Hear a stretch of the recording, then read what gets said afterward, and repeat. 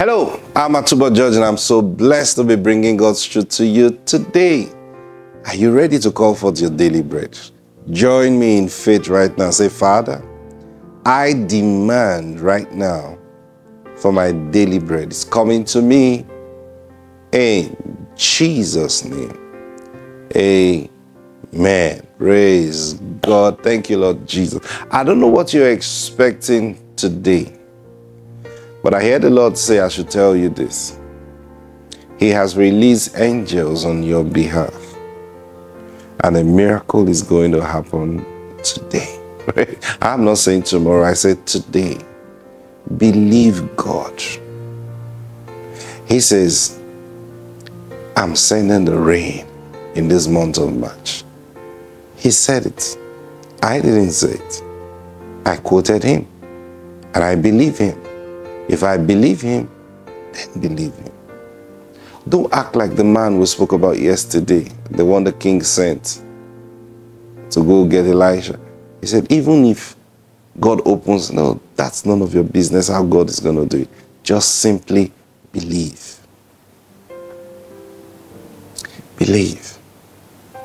So God said in Isaiah chapter 32 and verse 15, that's our theme scripture. He says, until the Spirit be poured out from on high. And the wilderness will become a fruitful field, and the fruitful field will be turned, will be turned into a forest. This is the work of the Spirit of God. And don't bother yourself asking God, how is he going to do it? How is he going to turn this wilderness in my life into a fruitful field? How? Oh, that's none of your business. Praise God. It's none of your business. Allow God deal with the how. Can you simply just believe him? Because I'll tell you the truth, by the time God does it and you look at how God did it, you will feel like a big fool. Just like we were talking about yesterday. Who would have thought that in the camp of in the Syrian army, there was enough food to crash the price of food in the whole of the city of Samaria? In the camp of an army, not that Syria was beside them. No, they had left their country to come down to Samaria to deal with them. So the food they carried for the soldiers, not the community, not the city, the food they carried for their soldiers, that their soldiers were eating in camp, was enough to crash the price of food in the city. Only God does things like this. So why should you doubt him? In all sincerity, why should you doubt God? Let me show you what he said in Joel. Book of Joel, chapter 2.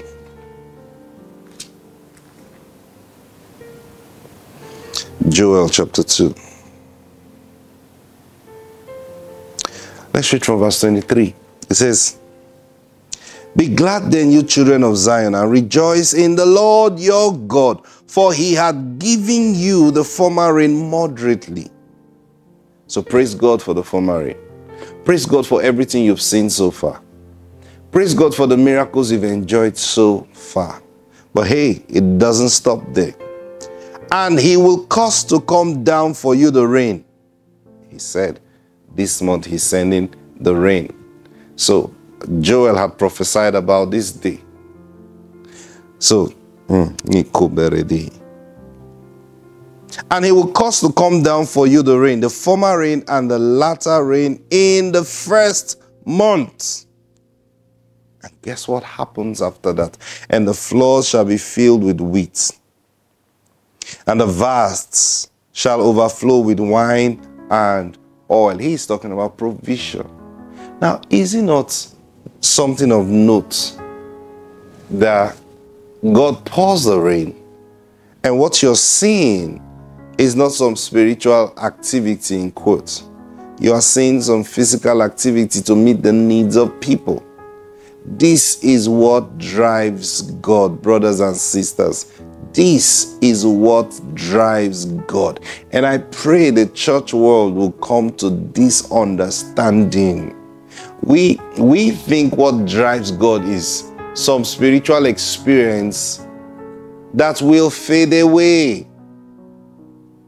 But don't food fade away? No, you keep eating. You will continue to eat. See, spiritual experiences are wonderful. But if it doesn't translate to giving you peace in your day-to-day living, you're wrecking yourself. All God wants in your life is peace. Peace.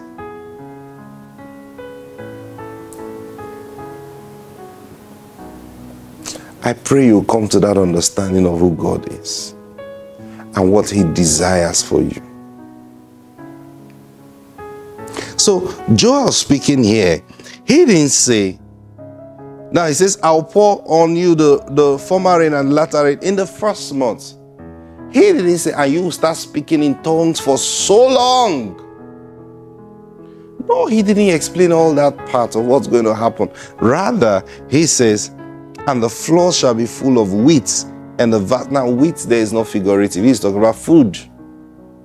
The floor shall be filled with wheat and vast, and the vast shall overflow with wine and oil. And I will restore to you the years that the locusts had eaten, the cankerworm and the caterpillar and the palmer worm, my great army which I sent among you. And you shall eat in plenty and be satisfied, and praise the name of the Lord your God that hath dealt wondrously with you, and my people shall never be ashamed. It says you will eat and you will be full. Physical food.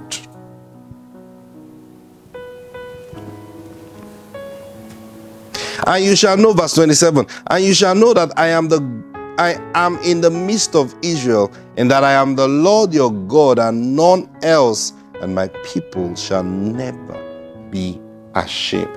The outpouring of the Spirit, the coming of the rain takes away shame. That thing that is supposed to cause shame in your life, He will take it away. He takes it away. And my people shall not be ashamed. And my people shall not be ashamed.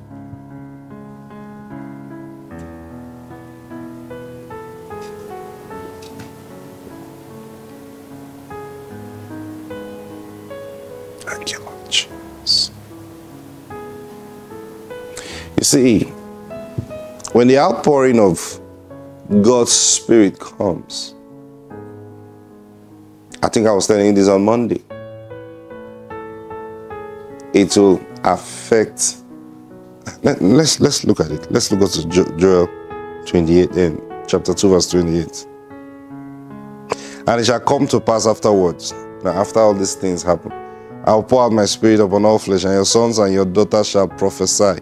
Your old men shall dream dreams. Your young men shall see visions. And upon all, and also upon the servants and upon the handmaid, in those days I will pour out my Spirit. And I will show wonders in heaven, in the heavens and in the earth, blood and fire and pillars of smoke. The sun shall be turned into darkness and the moon into blood before the great and the terrible day of the Lord. And it shall come to pass that whosoever shall call on the name of the Lord shall be delivered. For in Mount Zion and in Jerusalem shall be deliverance. And the Lord had said, and in the remnants, as the Lord had said, and in the remnants whom the Lord shall call.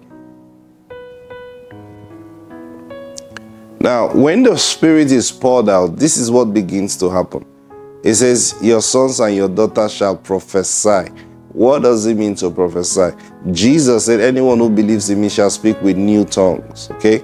They shall speak with new tongues. So when He says, upon your sons and daughters, the Spirit will pour out and they will prophesy, He is saying they will begin to speak with a new language. They will begin to speak with a new language. What does it mean to speak with a new language? I'm not saying they didn't know Chinese before they start speaking Chinese or German or French or things like that.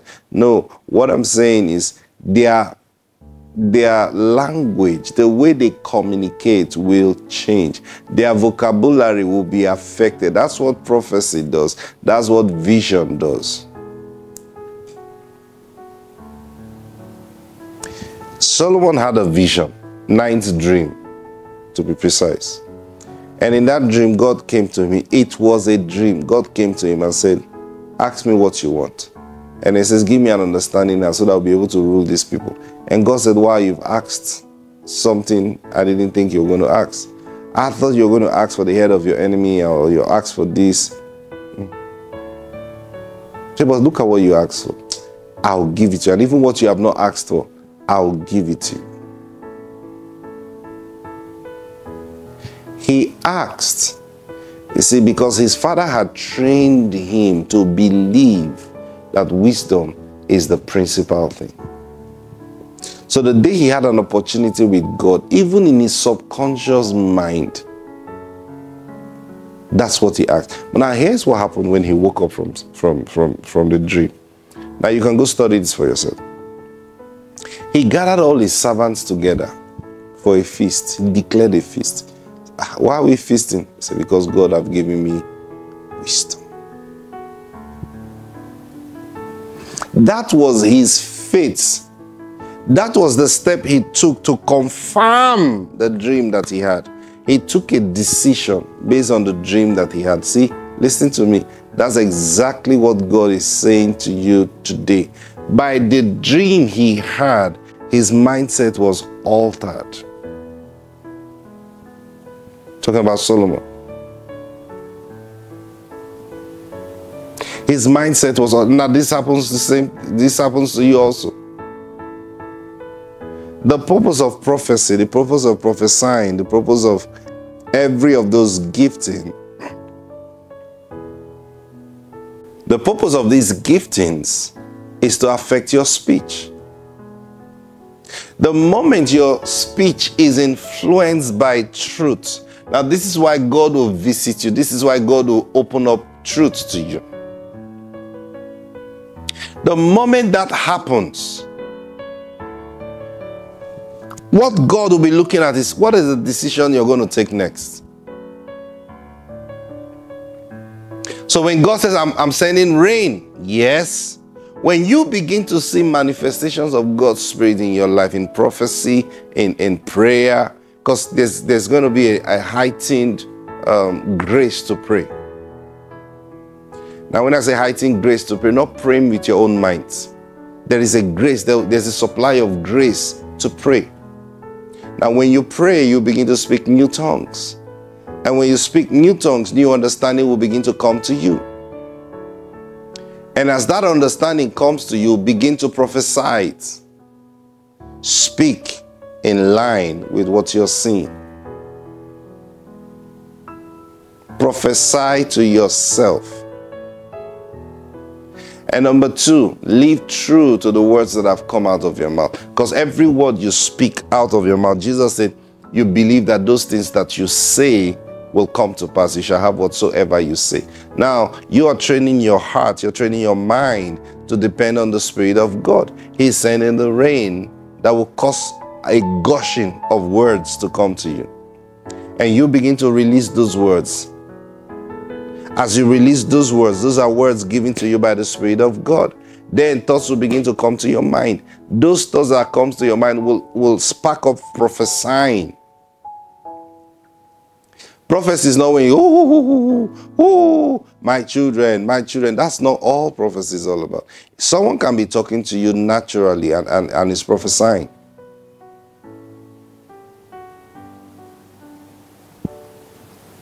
Someone is just gisting with you and just say that, this is what the Lord's going to do. These are the things that are going to start happening. And like, okay, did he read it somewhere? Or why is he talking about it so casually? But it's prophesying. Now, what happens when you begin to prophesy? Observe the prophecy, take a cue from it, and gain wisdom. Because the decision that will change your life will be made by you. But the ingredients of making that decision is where all these things come in: prophesying, seeing visions, and all this stuff. When your eyes are open to see vision, Solomon, when he saw that vision, threw a party, called all his servants together and threw a party for them. And then he told them, God have given me wisdom. That's why we're holding this party. We're celebrating God's wisdom. And it didn't take time for the whole nation to see indeed that God have given our king an uncommon wisdom. God will do the same and much more for you. Thank you, Lord Jesus. God is doing the same and much more for you. That's what I'm hearing in my spirit. If you will just set aside and begin to praise the Lord. Just step aside. If you have time, just step aside now and begin to do things to praise the Lord. As you do, thank you, Holy Spirit, I see water being poured on you. And I see your eyes, the realm of the Spirit is opened to you. You will begin to see things as you shut your eyes. And the things you see will bring you into the realm of visions and prophesying. Don't keep yourself from prophesying those things. Can you begin to speak them out? And as you speak them out, guess what's happening? Angels are hearing it. Men are hearing it. And guess who makes it good for you? The Lord makes it good. Praise God. Thank you, Lord Jesus.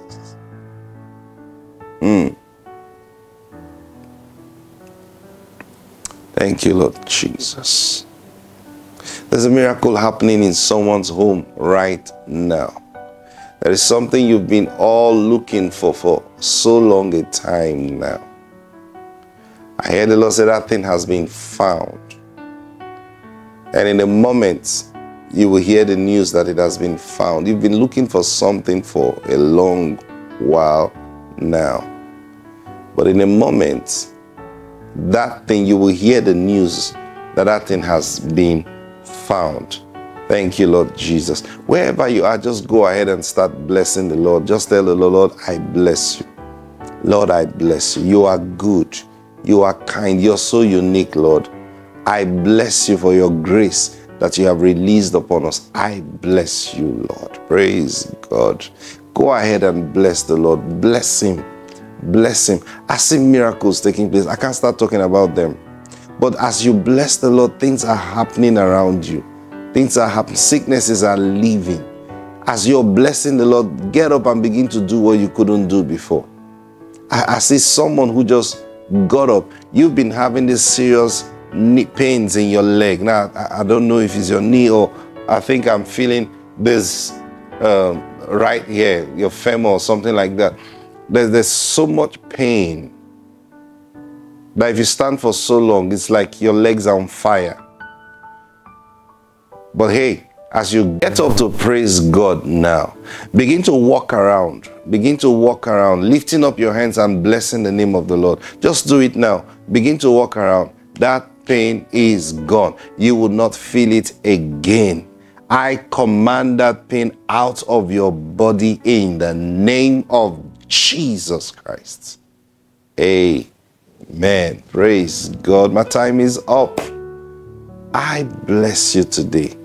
See you tomorrow. Bye.